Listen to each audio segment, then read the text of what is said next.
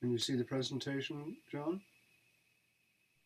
Not now. I did a minute ago, second ago.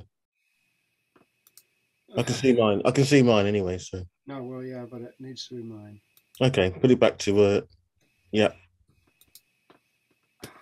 Yep, I can see it. Yep. Oh, okay.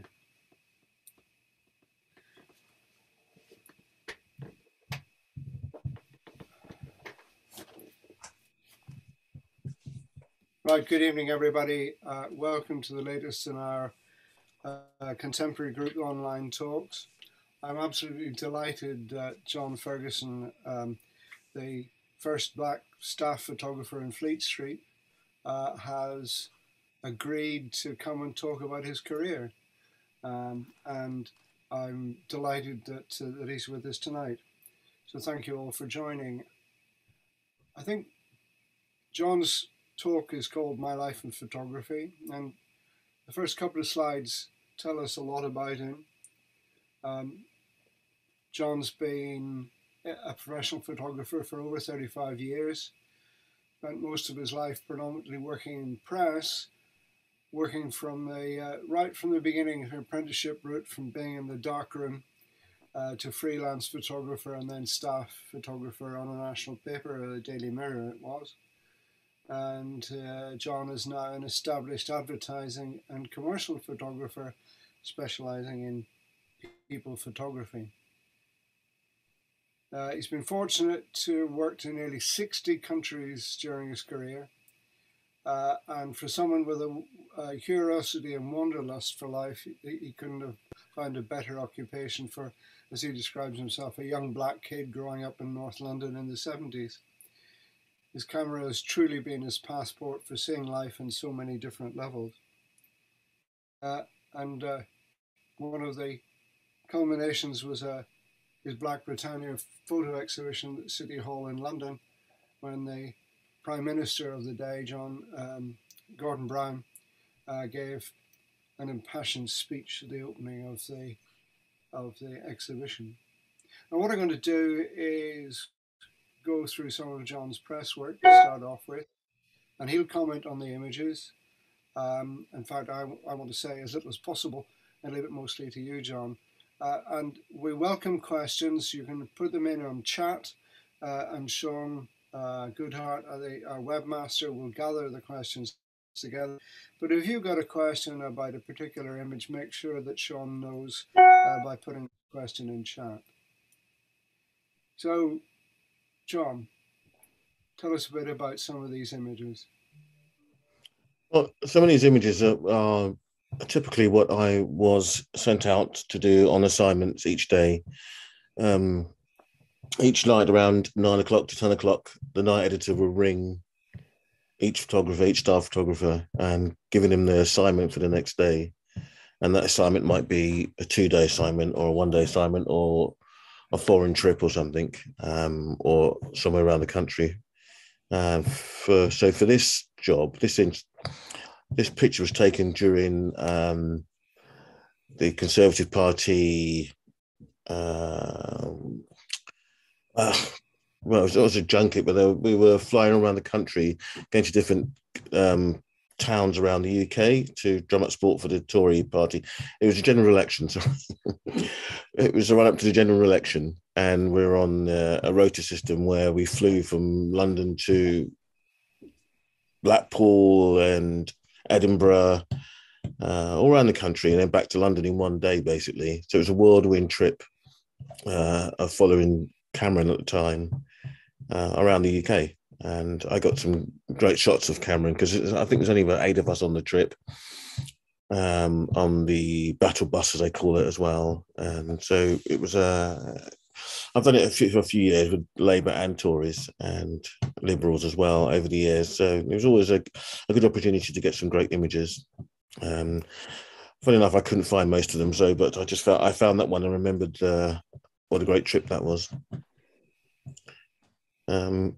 So the work is very varied. You park up in London waiting for a job to turn up or for the editor to call you, and they always do. You wait 20 minutes and the phone rings in your car, and at this time it was like, right, John, pack your bags. You're off to New Orleans to do Hurricane Katrina. It's on the way to New Orleans. You've got to get there before. So we arrived in Dallas on the day the hurricane hit New Orleans, and you drive over to New Orleans basically from Dallas, where we flew into, and you just go straight into the action and start working. I have a bag. I had 2 bags already packed in the car. You always have a bag packed in the car, and you always have 2 passports. When I was a photojournalist for the Mirror, and so you always had your passport in the car, so in case you got sent straight away from wherever you were in London or the UK. And so so Hurricane Katrina was a major assignment to do, and one which was a long one, actually, 2 weeks in New Orleans, which achieved some great pictures as well.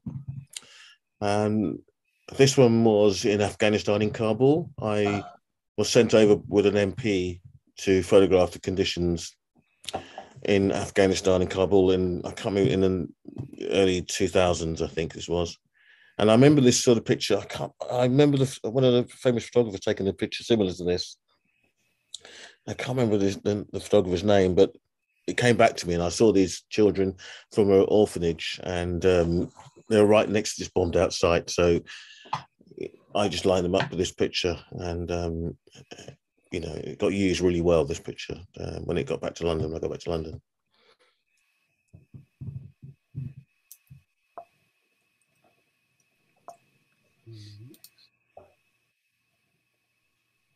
This picture was taken in the Horn of Africa working with one of the charities. I couldn't find the original neg of this image because this is really bleached out, this shot. But this was you're traveling miles and miles up into the desert parts of Kenya, where this Turkana tribe live, and they were suffering from malnutrition and famine. And we went there on a food program, and it was an eye opener to see that part of the world. But I've been there a few times since, actually, and it was an interesting assignment to go and do and cover. You get some great images there, but you have to be so careful how you treat your subjects and how you go about taking these pictures. It's a tough assignment to do, and you need to sort of build up some sort of rapport with the people you're working with the charity you're working with the ground staff when you get there.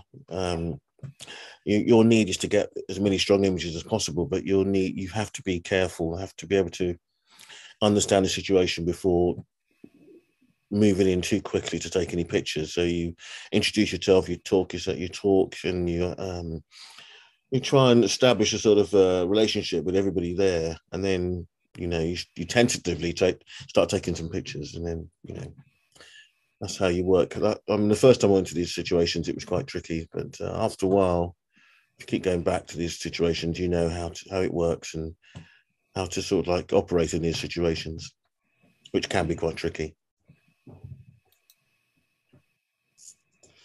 This assignment was this is in the Mississippi Delta.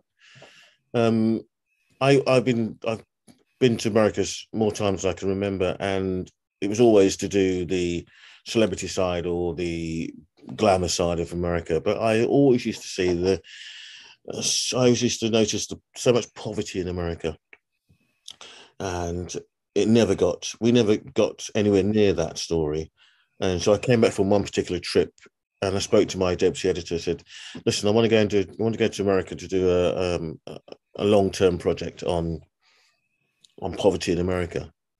And so we sat down and discussed it, and we had an American correspondent in New York.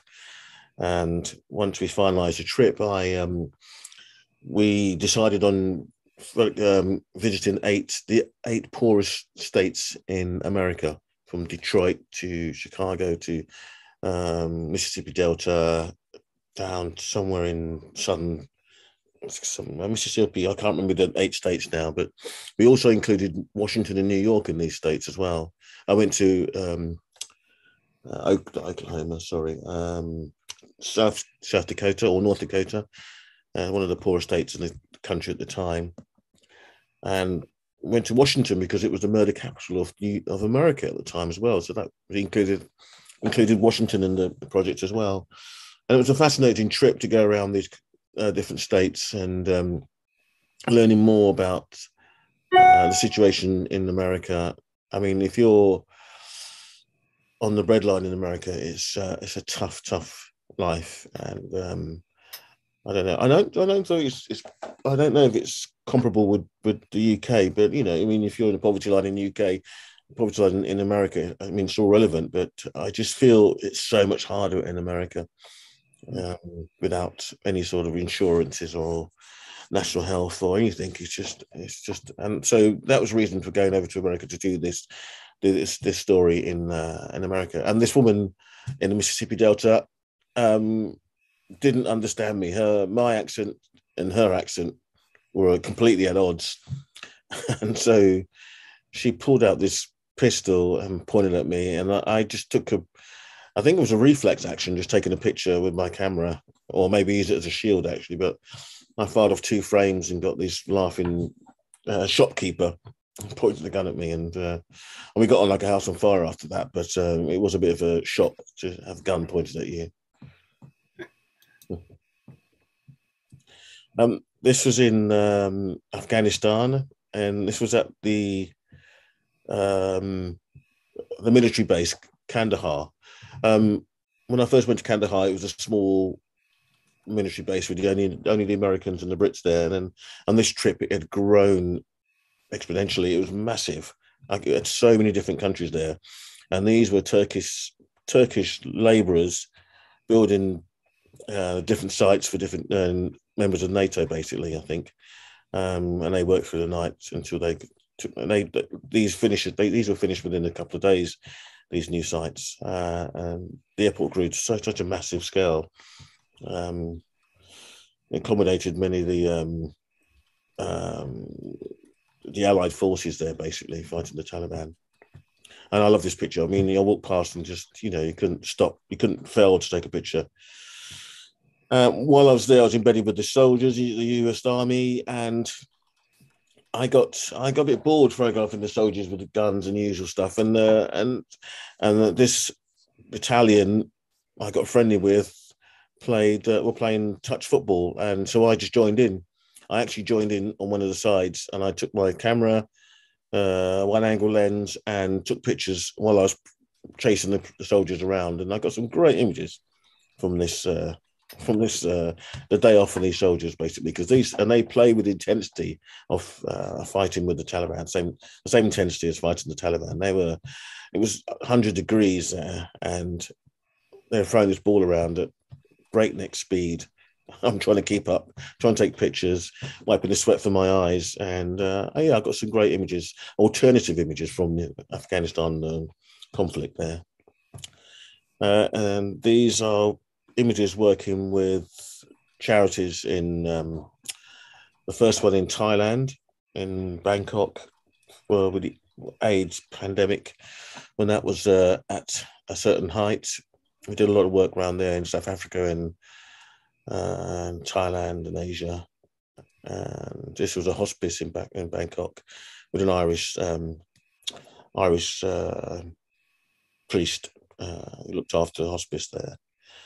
It was really challenging. It was quite heavy, that place. It was the last rites he gave to the people in this hospice.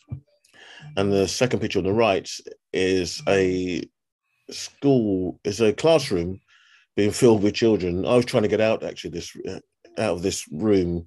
There were so many kids in this room. It was really hard to breathe, and it was stiflingly hot.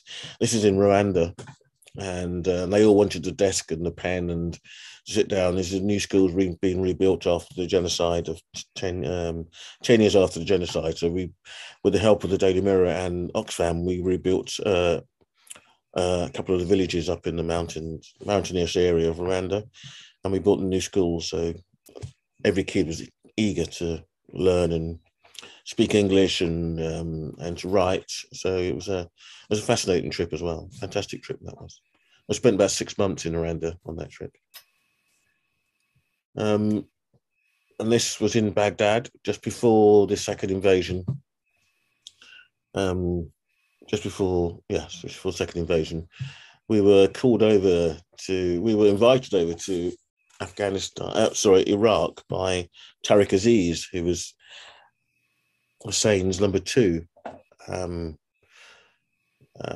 so we had a tour of Iraq and basically saying, look, we have no weapons of mass destruction here. You're quite welcome to visit all our sites. Do what you want. You can come and you can visit everything you want to do. And we even tried to get an interview with Saddam Hussein as well, which we nearly achieved, but in the end we didn't get it. We spoke to Tariq Aziz in the end. But this picture, I was walking through Baghdad, saw these guys putting up this latest poster of Saddam, and I just thought, wow, wonderful picture. I took it and immediately got arrested, taken off by soldiers. And I eventually got released, but it was quite scary at one point, actually. So, but I still like this picture. It's an amazing picture.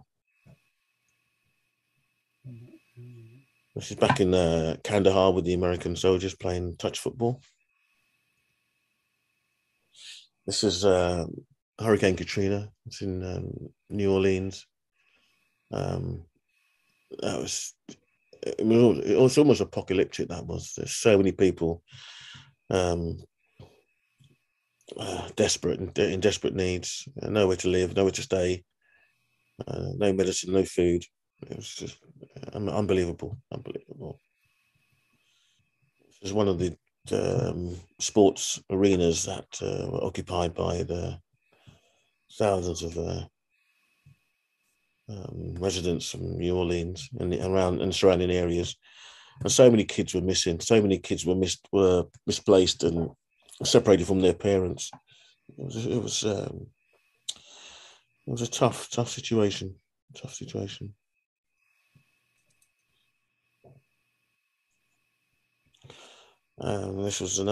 was also part of Hurricane Katrina, and this was a more affluent area. Young couple, been married about 6 months, and they lived in a very plush area of just outside New Orleans, and you can see the size of the houses behind, and they're standing on their plot. Their house was completely blown away.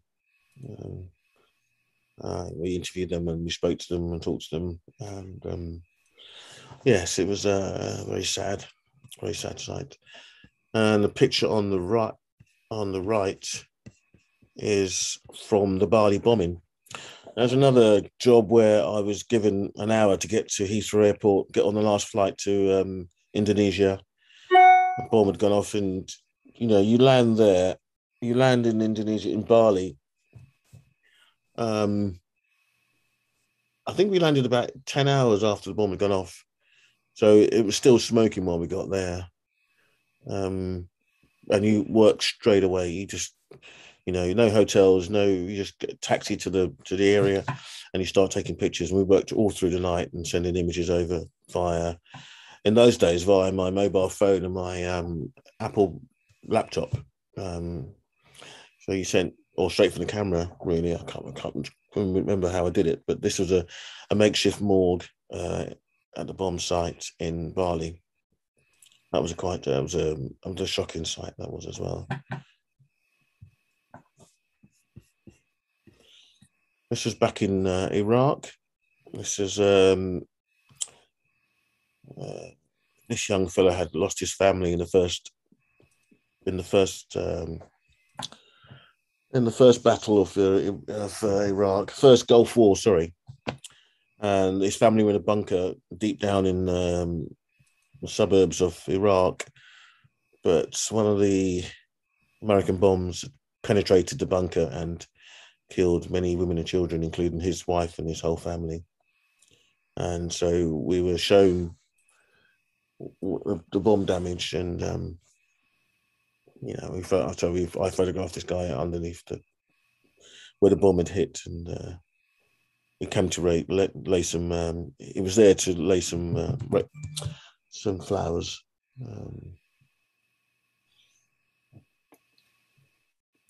During my time at the Mirror, I spent 5 years working on the showbiz desk. So it's a bit of a topsy-turvy, but maybe I should have shown this first, because when I first came to the Mirror, I was offered a job by Piers Morgan. He was the editor of the paper at the time, and he was a great editor. Piers, he's somewhat changed the way he operates now, but as a newspaper editor, he was a fantastic editor. He knew exactly what he was doing. He knew how to get a story. He just had a really inkling for great stories. And he wanted me to be the showbiz editor for the showbiz photographer for the Daily Mirror, which is a fantastic role. I went around the world photographing parties and junkets and first nights of theatres and rock stars, rock shows from U2, Stones, Madonna, Michael Jackson, you name it. We did every single major rock star and pop star for 7 years, I think, 6-7 years. I worked alongside Matthew Wright. It was his page, and he's a TV journalist, Matthew Wright. And yeah, I mean, these are just some of the images that I took from my time during the 90s. I remember the 90s, it was during the 90s when it was the Britpop area, and it was a fantastic era. Everything was live and buzzy, and everything you seen happen in London and New York. So you're back and forth. And also we're in competition with The Sun and their pop page as well. So it was constant on the go. It was, every day was a new day. This is one of my favorite pictures of Pele having his feet measured for a new soccer boot in Zurich. I love this picture. Just the intensity of the two guys looking at Pele's foot. Amazing. I love this picture.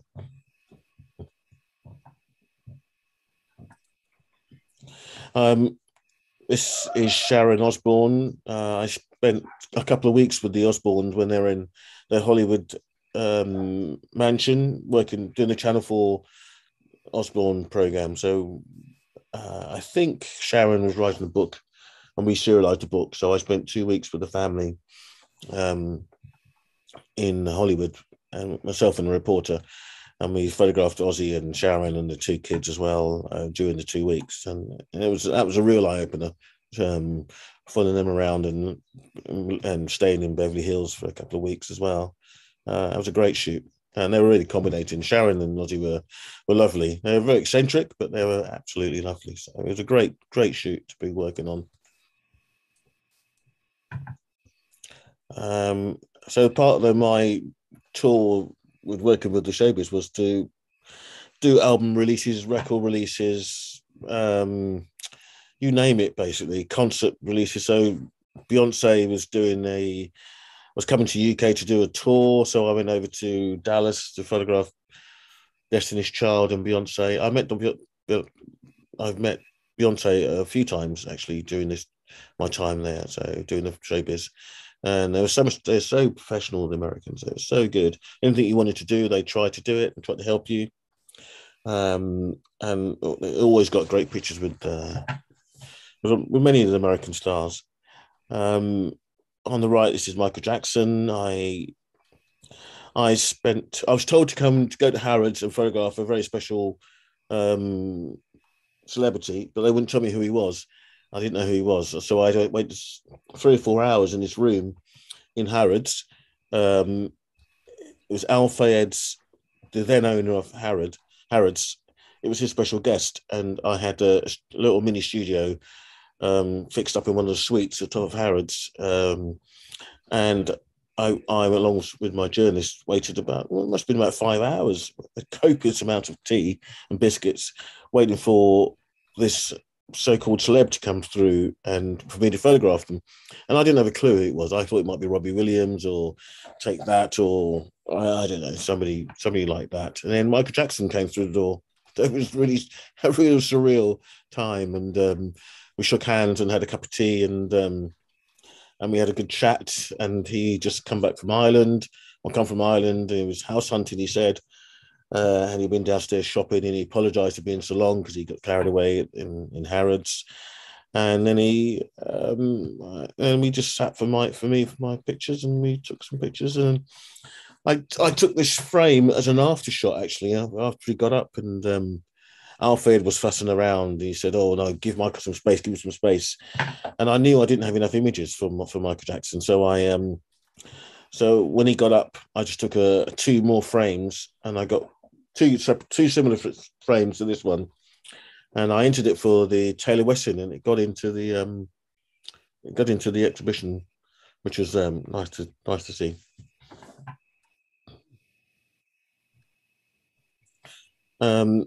This was David Bowie and John Bon Jovi. I went to New Jersey to photograph John Bon Jovi.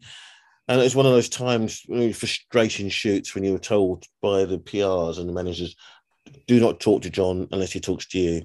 Do not direct John unless he talks to you. And so I go in there and break all the rules. I start talking to John. I start doing this. I start telling him where I've been. And he's talking back to me, and I can see the PRs next to me fuming. And I'm not happy with the pictures. And so I walk away halfway through the shoot because what they give me was actually rubbish. Wasn't any good. I walked past a separate room and found this spare room, empty room. So when I finished my shoot, and when the next photographer finished his shoot, I approached John again and said, "John, would you please come into this room so I can take a few more shots of you?" And the PR was saying, no, we haven't got time. You've had your allotted 20 minutes, or whatever it was, 10 minutes. And John said, no, that's fine. So we came in and I had a reshoot with John, and it was perfect. So he was a lovely guy. I really appreciated his help for that shoot, because it was going nowhere when I first started photographing him. And the second shoot was with David Bowie, as you can see. I photographed Bowie on a few occasions, and he was always the hardest person I've ever had to photograph. I don't know why. He looks $1 million there as well. It looks really easy, but he made it so difficult for me to photograph him. And I don't know why. I photographed him in Paris and in London a few times, and it was always tricky. I never really got a great image of Bowie, which I always wanted. I always regretted, actually. And this is the best image I got of Bowie, which, well, I love it. I love the image because it actually means more to me getting this shot than anything else.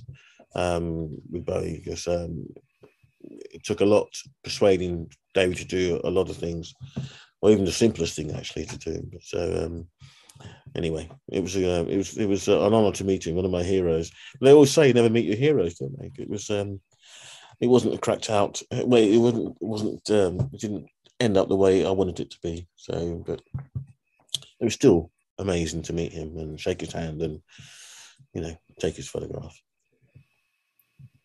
I think at that point, John, we're going to change directions a bit. Mm-hmm. John, have you got any questions that we could put at the moment? Yes. Quite interesting, really. The point about taking photos in places where the powers that be don't like you taking photographs. So in Iraq, it was amazing. You actually got to keep that image of Saddam on his telephone on the side of the wall. A pretty innocuous image, really, isn't it? It's a bit strange to get arrested for taking that. What were you allowed to shoot when you were there? You had to be accompanied by a government minister, and myself and Chris, the reporter, it's so busy in Baghdad at the time, you walk around, you can quite easily get lost from people, And I just happened to walk past, saw these two guys putting the poster up. Chris was talking to our guide, so I hung back a little bit and then started taking these pictures. I only got 2 frames, But a soldier saw me and came up to me and pushed me into a wall, and I started looking for Chris and my interpreter and my guide. And luckily they heard me and came back, and the soldiers wanted to take me off, but Ali, our guide, it was quite high up in the Iraqi government, smoothed it all out basically, and I still had the image, which was really great. So, but sometimes you see something, you've got to take it. You've got to take a picture. I mean, I didn't think I was going to get. I never thought I was ever going to get arrested or shot, but it's happened a few times in Afghanistan as well, and in Israel and somewhere else. I got threatened and harassed. I got arrested as well in Czechoslovakia as well. But I don't know. When you're a bit younger and you're a bit gun ho and you see these images, you've got to take them. I would have regretted it not taking it anyway. So, and I regret a lot. I regret a lot of pictures that I didn't take that I saw. So over the years. Yes, I guess we must all do that eventually. Yeah. The program, the pictures and the images about when you were with the food program in Africa, in East Africa, that's pretty awful, difficult place, difficult environment. Have things improved for the folk that you pictured? You said you went back a few times. Have you been able to see improvements and the way that is things are going? And do you think that the photography really contributed to that? It contributes the way that you're telling the story. You're giving people the opportunity to see what's going on out there. So these charities and they rely on donations to dig for water. They have these massive operations. They dig water in the desert, and they have these stations out there in the middle of nowhere. That's medical stations that supply the local tribes, the local people with medical care and attention. So, we build up a story or a narrative for the charity in conjunction with the newspaper. So our readers read the stories, see these pictures, and they contribute to the running of these medical centres, schools, whatever it may be in these far-flung places. It is amazing how these places survive. You can drive for miles and miles and miles, and then you see a brick building which acts as a school, a medical centre, and anything else, community centre as well, in the middle of nowhere. But these places are vital for the local people there. So, and they're funded by international aid agencies and local agencies as well. But places like Darfur we went to as well. That was these places they're not going to be funded by anybody locally. The money comes from international donations and well wishers and charities, NGOs. So I mean, there's a case to say that we may not do any good for these centres out there, but I believe we do. Yeah, sure you do. It's really good. I was giggling a little bit with the John Bon Jovi image, and you're saying how difficult and unapproachable this allegedly was. I met him. I think I was 18. It was in his band's very first tour of the UK in a very small club in Newcastle, and how approachable they were. Yes, we were having a drink with the band at the bar. That easy, very easy. But anyway, Bowie being difficult to shoot. So what did you do to persuade him to get that really good picture?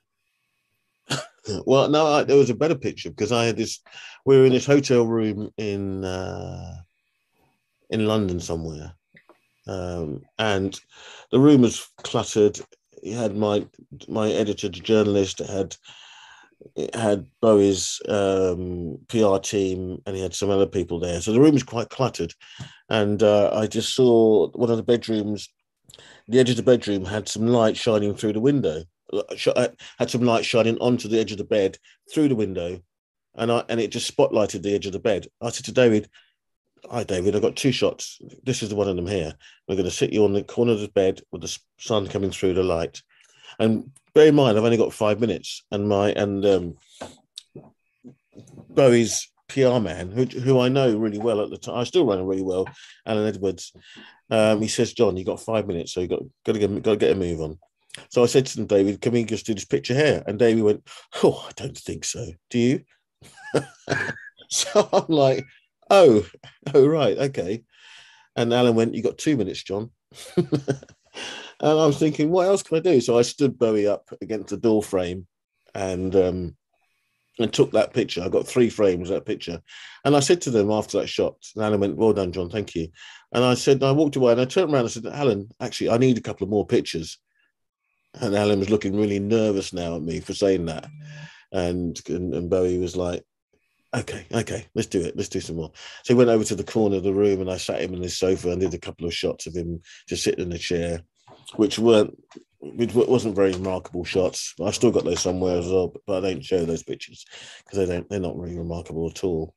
And it was all a massive rush, and it's quite nerve-wracking actually. So you got the whole room looking at you. You got Bowie being really, really difficult, and you got to get a great shot for the center page of the newspaper or page 3 of the newspaper next day. So it's quite tricky. And if you come back with rubbish, you think, oh, well, you need a stock picture. The paper uses a stock picture from the library or somebody else's picture. So you don't want that. You want them to use your picture and with your name underneath it. So, so a lot of pride goes into it as well. You want to get the best shot you possibly can. And after a while,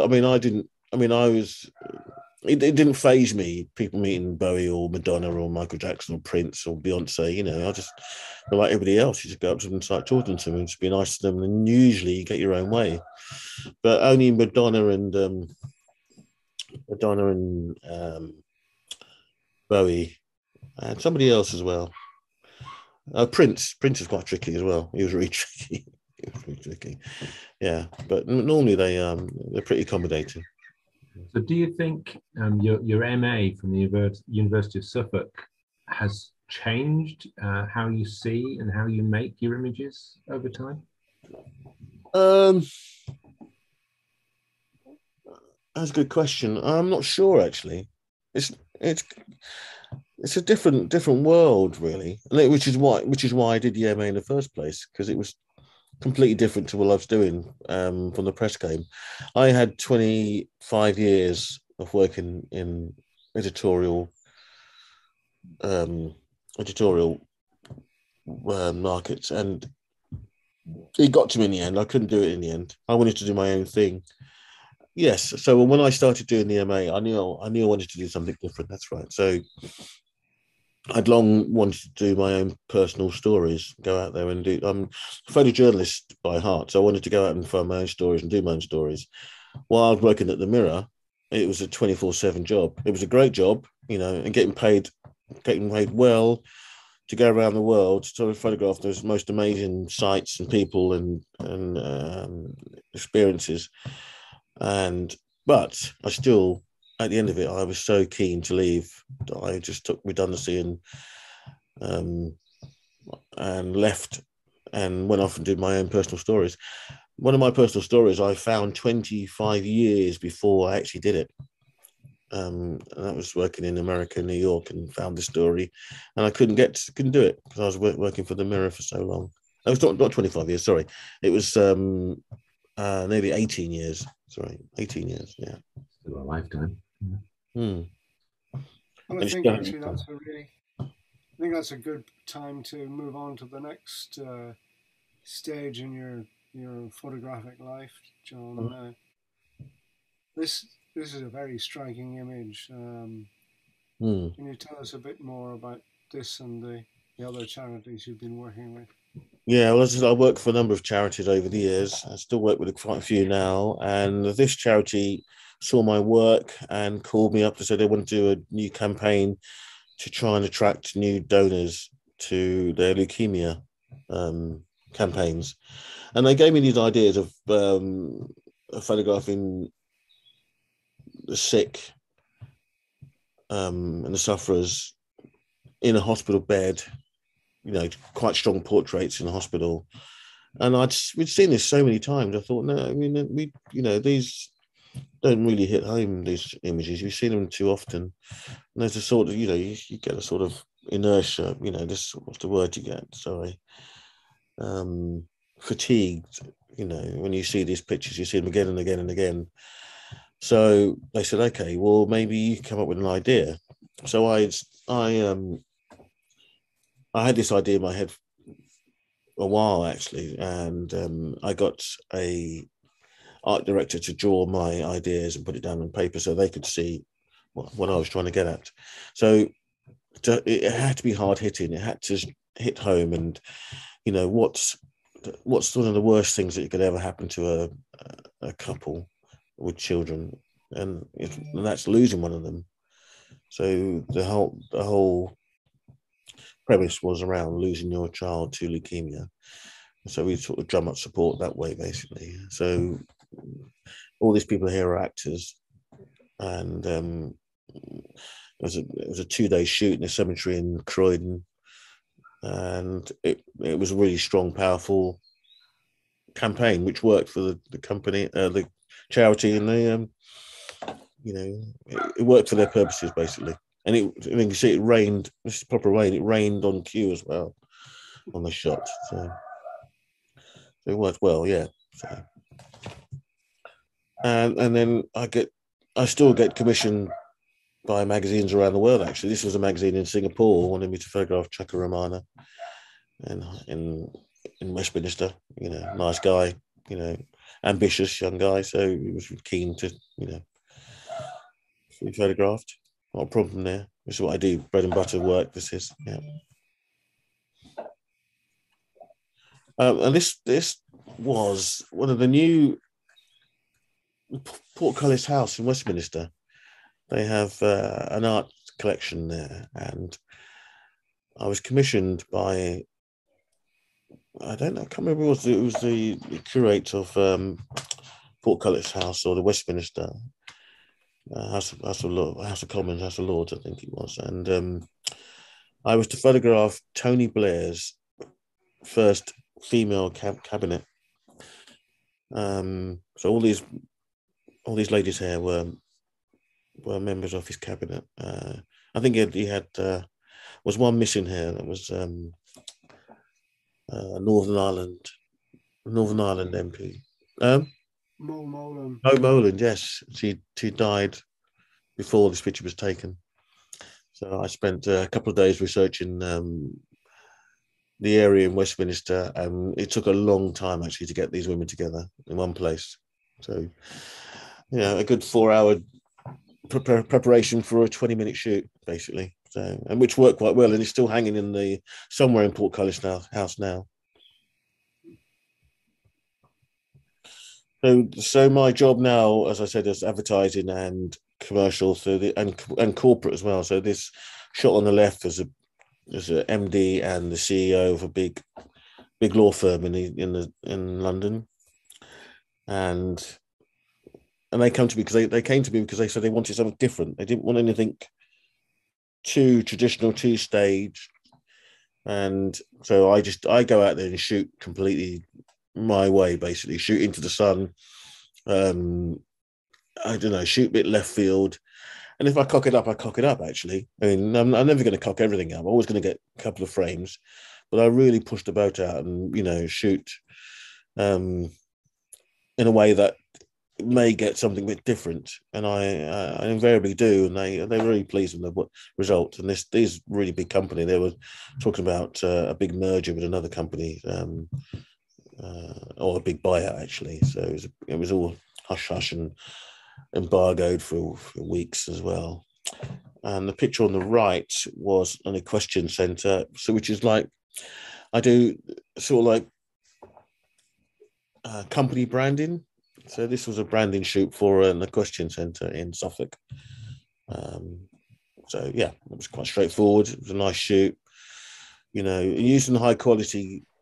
I always find using high quality cameras, especially for the corporate work and especially for the commercial work, it stands out so much. So using Hasselblads at the 100 gigs, 100 so it's 100 gigs or 50 to 100. Yeah, the quality is so much better.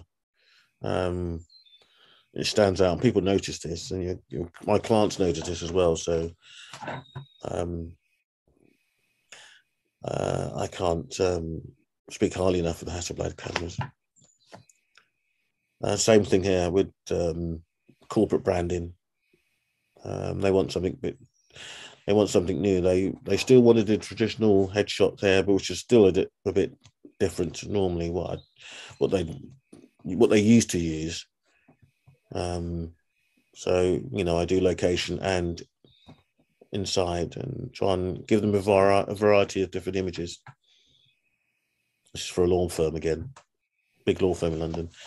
And this was a campaign for Lambeth schools, working through different secondary schools in Lambeth, trying to bring a documentary style to their campaigns and the images.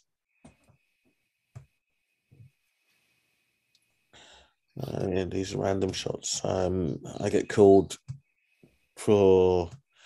Well, I worked for the Suffolk Wildlife Trust, which is on the left here. I've been working with them for 10 years now, which is a fantastic client to have. I love working for the trust out in the countryside.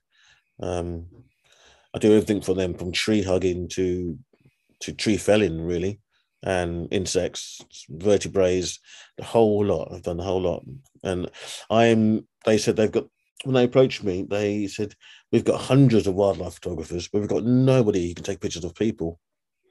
And that's where I come in. I specialize in photographing people. I haven't got the patience to sit and photograph birds.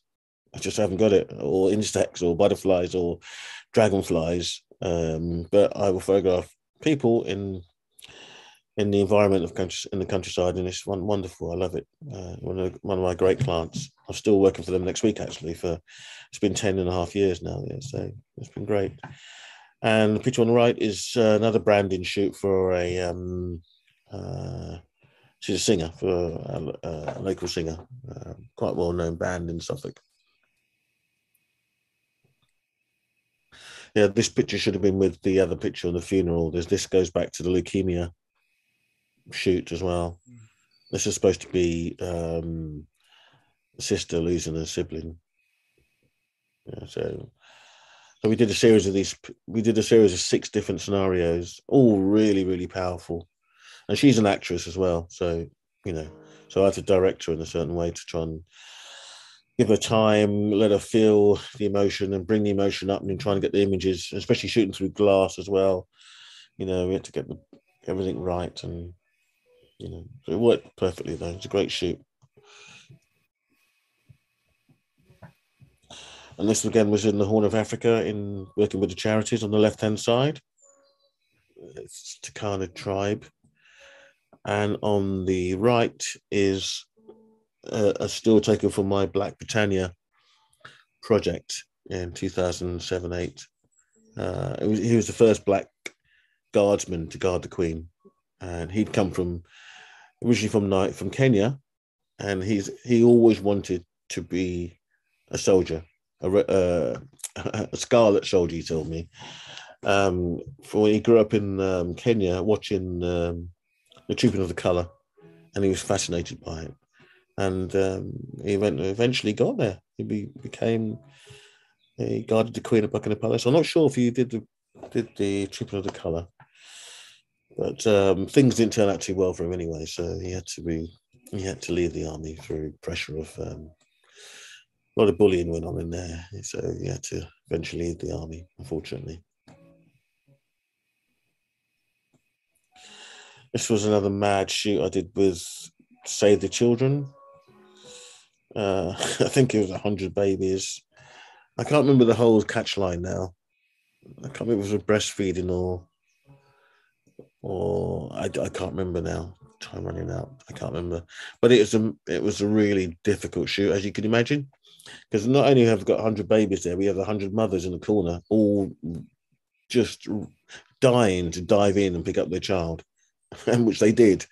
And it didn't really work. This is the best shot we got from the whole 10-hour shoot. Well, 5 hours. It seemed like 10 hours at the time. We had about 400 babies over the space of the time in Hoban Studios in London, with the biggest studio, and we just kept on swapping babies over to try and get the right picture. I don't think it was used in the end, but it was certainly was an experience anyway, working on a shoot like this. These are portraits. If I had to do one thing, it'd be portraits. I love portraiture, and I love photographing people and lifestyle shots. I think I've got a knack for photographing people and making them look genuine, making them look authentic. And this picture's of my son actually on the left. This is in America. I just happened to snap the first picture I took with a Fuji X Pro 1. The first couple of frames, the first shot anyway, the first proper picture. And I got a great shot of my son. And the picture on the right is a commission for the Sunday Times, Ipswich ladies football team. I just saw this player and I just got her to stop, and I took a picture of her. And that's in the current BJP portrait manual, one of the portrait books now. I think it's Portrait of Britain. Yeah, that's right. It's in Portrait of Britain. That shot there. Yes, so I love my portraits. Yeah, so I do a lot of portraits for commercial and for corporate clients as well. Yeah, so this shot on the left is Google and a Google executive, which this shot led me on to loads of work as well with them, because they love this shot. Everything seemed to work at the right time. The light came through, the colors, everything. It was just beautiful. So yes, it was a good shot. And then this was one of my shots for the Suffolk Wildlife Trust. So I produce all these images, portrait images of all their volunteers, their staff, their workers, everybody that comes through. They have 55 sites in Suffolk. So I go around to I've been around to all the sites now and photograph their workers, their volunteers, every single new program they have, children, old age pensioners, everything. I love it. It's a great shoot, great job. Yeah, this was I live in sunny Suffolk, so this was on one of the beaches in Suffolk. We have a kite competitions there, kite surfing. So this is Holly. She's a champion kite surfer, and so I love photographing the beaches out there in the Suffolk in the summer, especially in the summer. And the next shot is in Latitude in Suffolk as well. And these two in Suffolk too. These one's a branding shoot for a nutritionist on the left, and the second I work for a large country veterinary practice as well. I've been doing their work for 2 or 3 years now, and I love doing that. It's a really big practice as well. So. And you get some great quirky pictures from the vets if you just stand around or sit around and wait until something happens and you get called in. So can I come in? They always like, yeah, come in. You get these great shots, And this was a commission for triplets, which is really tricky to do actually. But lovely, Suffolk's got lovely location, so it wasn't that difficult to find a location. It was a nice shot. And these are more branding shots in Suffolk again. He's a restaurateur, Vernon. He owns a few restaurants. He wanted some pictures for his branding websites and commercial promotions. One of his shots this is inside one of his restaurants in Woodbridge in Suffolk. I went to Sudan.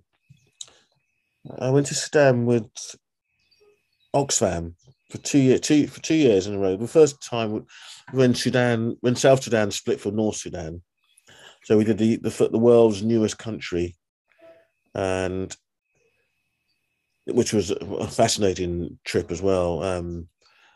Really, really strong trip, really good trip. I'm going to say about it, but this image was the second year actually. So we went back a year later to see how the country had progressed, the world's newest country, and how it had moved on, and to see if it was progression. And it wasn't really progression. It was, you know, it's a sad story really. It's still in conflict with the North, and this was a refugee camp. And on the border of North Sudan and South Sudan. The top picture is from the first year. It's from the parade in Juba in southern Sudan.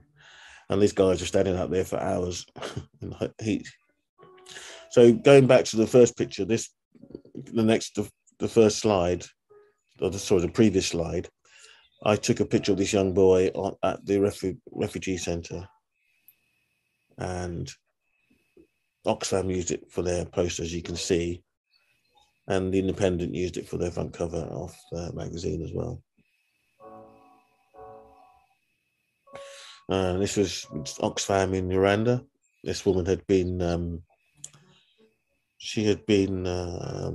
rejected by different clans, different tribes in her village.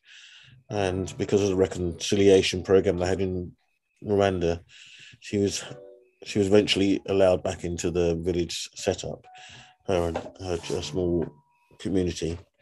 And this was an image just to try and promote the reconciliation program. Yes, that's right. It's got used around the world, this picture. This was really, really powerful picture. This is Jana. She's one of the field workers I worked with in South Sudan. This is South Sudan, yes, at the refugee centre. This is the father and his 3 sons. I remember seeing this image and thinking, I've seen this image before somewhere. I've seen a similar image of a father and his sons, and I tried to replicate this image. And it worked quite well. There's somebody, Independent used this really, really well as well. This is the current shoot I'm doing now. I've been commissioned to do a series of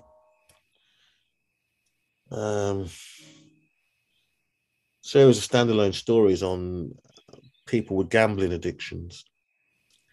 And this guy had gone through one of the charities healing programs to help with his gambling addiction. So I spent some time with him in Belgium, and we just had to try and get as many images as possible to try and build a narrative around his addiction and his story. As you can know, this is about notes on blindness. This is most of my stories have come through curiosity and through my own, wanderlust. Really, you see people who are blind all the time, but how much do we know about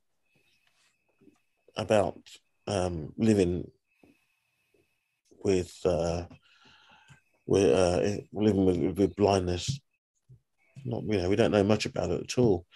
I researched this and I met quite a few people, partially sighted people, and it's so much harder than you actually think it is. Life is so tough. People are blind. Well, we know that anyway, but actually to hear their own story in their own words, it's shocking. It's so hard. So every time I see somebody blind, a blind person, I'm there. I'm willing to help them if I can. It's a tough affliction to live with, really tough. And so I wrote essays about this. This was part of my MA actually. I did this in my MA, and this was in the Portrait of Britain as well. This shot on the left, I entered, and I spent 6 months writing to the Blind Association and meeting blind people and talking to blind people and putting notices on Facebook to meet blind people, and I did, and I got some great shots. and great stories as well. Two sisters went blind together over the space of 2-3 years, and talking to them about slowly going blind. Like, can you imagine losing your sight month after month? It gets worse and worse and worse. It was just hard to hear, hard to listen to. And this young girl on the right as well.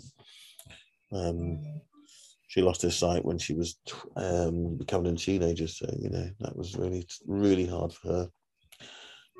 And I photographed one guy who was blind from birth. He says he doesn't want his sight back. He's quite happy living in darkness now, because it would be too much of a shock for him if he could see things, he said. This is another project I did with another charity on rural poverty and isolation and loneliness and depression as well. And where I live out in the countryside, there's loads of pretty villages, chocolate box cottages, but they're a million miles from nowhere, and people live in isolation, and especially the elderly. So, I spoke to them, photographed them, and talked to them, and went through their problems and stories, and it was an eye-opener to me as well about them people living in isolation and loneliness, in isolation. Sorry, it made interesting pictures as well. So and interesting stories. And same as this one, I was interested in people with albinism. I know nothing about albinism. I don't know anybody with albinism, and so I met somebody at a bus stop. That's how I got into this story, actually. I started talking to him, and I just wanted to know more. So I started to talk to people with albinism. I spent 3 years working on this project, and the Sunday Times ran it. They ran 5 pages of it, actually, and it was a great feature, and an interesting story, interesting subject. And subsequently, one from the Sunday Times feature, I got more work with the Sunday Times, working with them, which was great. These are just different stories up and down the country. I went all around the country and to Ireland as well, all over the UK, meeting people with albinism. There's some shocking stories to tell as well, actually. But I love this project. It's great. It's great images, really, from this project.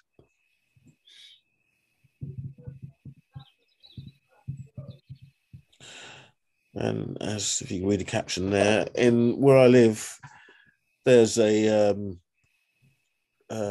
stadium for banger racing and stock cars and speedway. It's a speedway centre, but they have banger races there, and then they're fairly big banger racing competitions.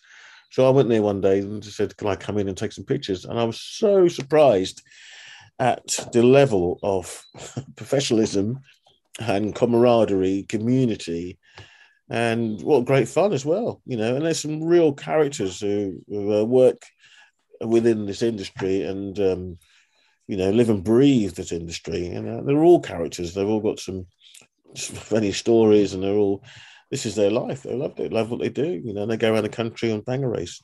And, I wish I could spend some more time with them, on this job. I wanted to do a book, but I just haven't got the time. And I love this shot. It's one of my favourite shots. And I said, this was in the middle of winter, mud everywhere, and it's great. It's great characters, and all these personal stories are right on your doorstep. So you don't have to travel miles to them. You just have to go and find them. This is 2 miles from where I live.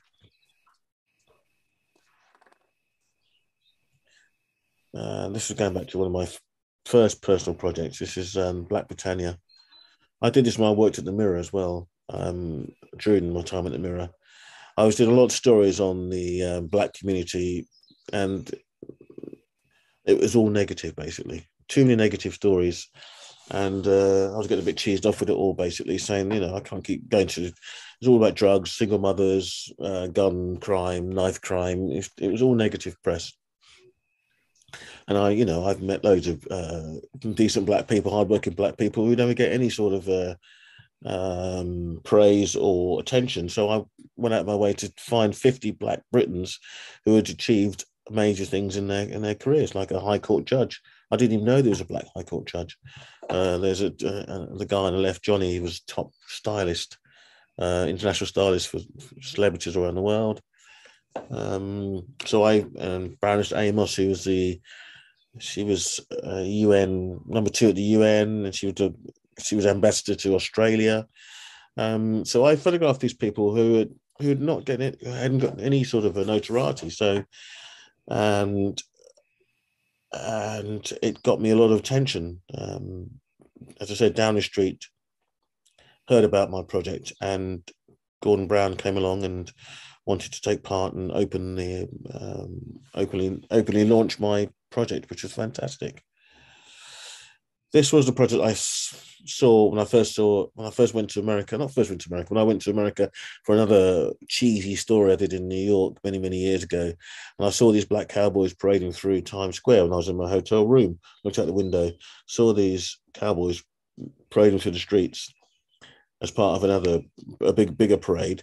And I thought, why are they dressed up as cowboys? I never see black guys dressed up as cowboys. You never see cowboys as black cowboys. And so then the news came on later on in the day, and they interviewed these black cowboys.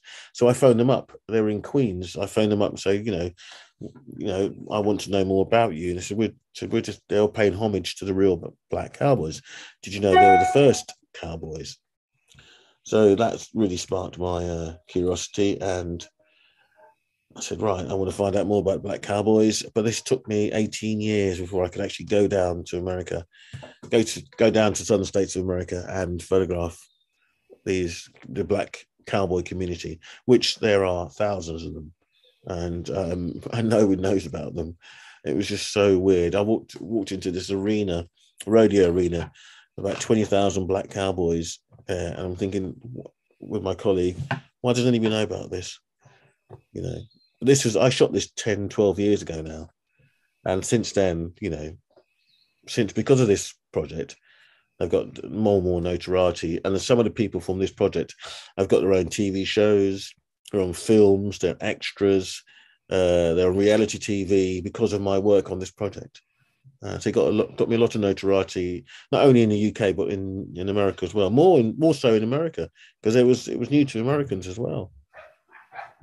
I loved it. I spent 2 8-week trips traveling around 6 different states in America. So I went 8 weeks, first trip, came back, got some more money together, kissed the wife and said, I'm going back again. And I went back and did some more, and it was fantastic. It was a trip of a lifetime. And that's precisely why I left the Mirror, to do these sort of stories, to do my personal stories, and the Sunday Times used this story as well.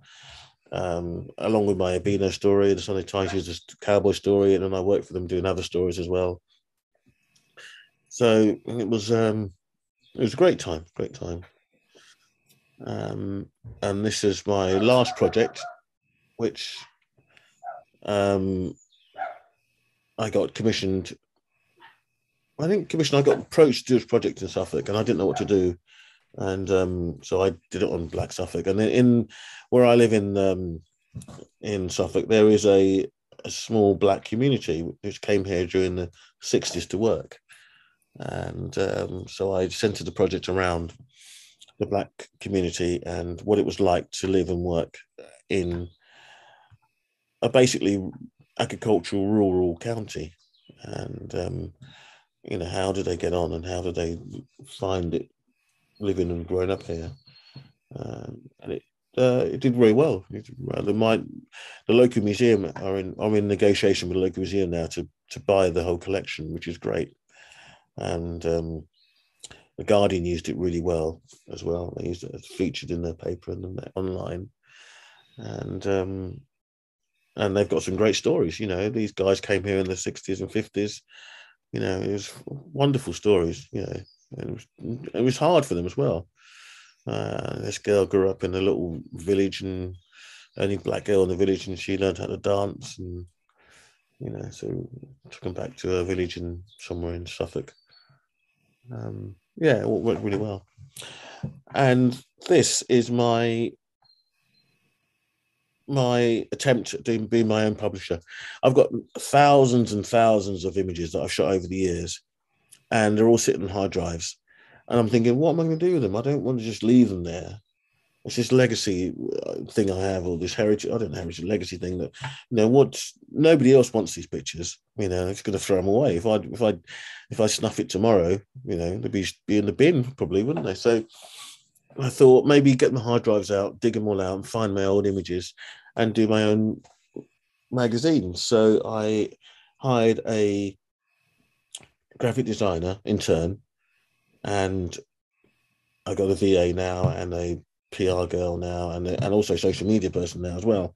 And we put together a magazine, and I talk about all my stories that I've done over the years. And I've got hundreds of stories I could talk about, hundreds of pictures that I could fill the magazines with. And I'm on to my 4th edition, and I can probably do 20 editions easily on stuff I've done over the years. But I got some good feedback. I got some good work from it as well. So I want to carry it on. It's hard work. It's a labor of love. But it is really hard work, actually, putting it together and writing all the articles. And, but yeah, why not? I'm going to show my pictures somehow. Otherwise, they just sit on the hard drives and never get seen. So that's my way of showing the world my pictures. Before we finish off, thank you very much, John. Sean, have you got some more questions? We're a bit past time, but I'll just sort of ask some quickly.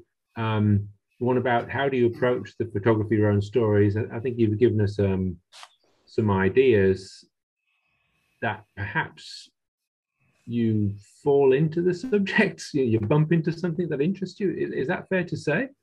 Well, no, you got to think about there's loads of stories I can think of now that I want to photograph. If you want to photograph something, you think about it and then you go and try and do it.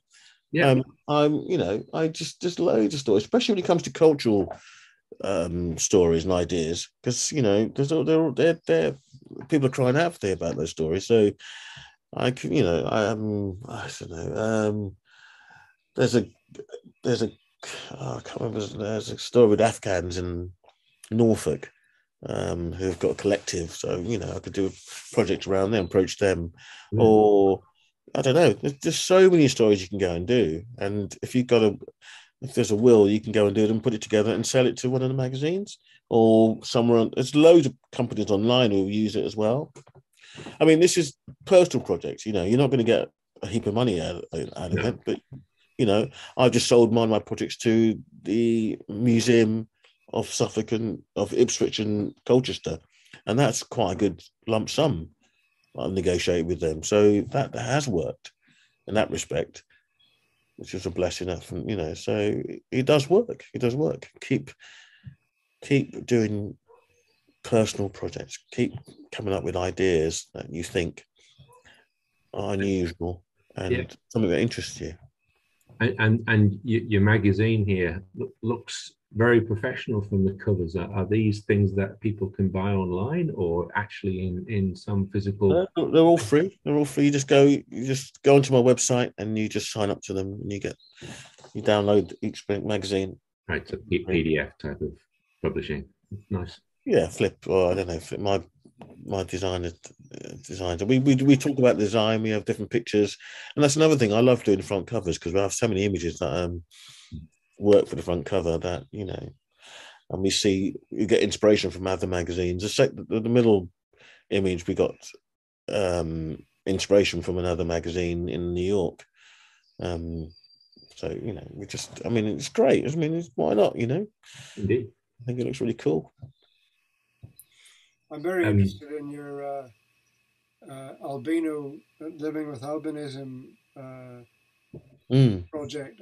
When I lived in Nigeria for a couple of years, we had a technician in one of the labs who was albino, and he had a lot of troubles, of course, because living in tropical Africa as we were, he really spent most of his time inside under cover, because if he hadn't, he'd have got skin cancer very, very quickly. Yes. Yeah. How many of the people that you dealt with were from Africa or of African descent? Because there seem to be a fair number of Nigerians that have the gene. Well, yeah, it's not only Nigerians, yeah, all over Africa. But these these are all Nigerians living in the UK, born in the UK, um, all with the albinism gene, um, Caribbean, Africa, um, Asia as well. A lot of Asians as well. So, but the hardest bit was trying to find them. That's the hardest bit. And then once you found them, to convince them to do the shoot with you. There was one girl that did a shoot with me. She was hiding from her family. She was from Pakistan, actually, and she was on the run from her family. So I couldn't. And she wanted to do it. She wanted to tell a story, but she didn't want her brothers and her father to find out where she was. Otherwise, they'd come and get her and bring her back to the family, and have an arranged marriage with her. So her story was equally or doubly shocking or difficult, or it was you know just when you never know what you're going to find. If you don't, if you go out there and find these stories and look for the stories, and people's stories are weirder than fiction. It just you have to spend time to find these stories, basically. Sean? Well, I've got one more question, which is a sort of technical one, really. We can see that a lot of the shots, you like to shoot into the sun. Are you using only natural light, or are you using some flash or some other lighting to help? No, and some I use both. I use natural light and I use strobes. Yeah, I mean, I use strobes on location. I've always used strobes on location. So, I mean, since I was training, a photographer taught me the benefits of using strobes on location. It gives it that extra punch. For me, I find that extra punch, and it also adds a certain vividness to my images. I like vivid colors. I love saturated colors. I just think it brings a vibrancy to the image, and it's my signature, I think. So, Yeah. But funny enough, I'm just starting the fine art studio shoots, and they're going to be black and white. So, we'll see how it goes with that, really. Right. The style really comes through, John. Really. Thank you. Wow. What do we say? Thank you is not enough, really. It was a fascinating hour and a quarter, as it turned out, but absolutely worth every minute. And just listening to your stories of how you've picked up stories and chased them. I mean, as you said, the one about the cowboys, where you went back twice to make sure you'd captured the story. And for those of us who are not professionals, we have no idea about what you need to do to fund these things, and you've done. You have to work hard just to get that. So, absolutely amazing and wonderful series of images and stories. So thanks so much, John, for sharing that. Thank you to Sean for co-hosting and doing the questions. And just a little bit of an invitation. Next month we have Grant Scott and the United Nations of Photography, and that's on Monday the 20th of June at 7.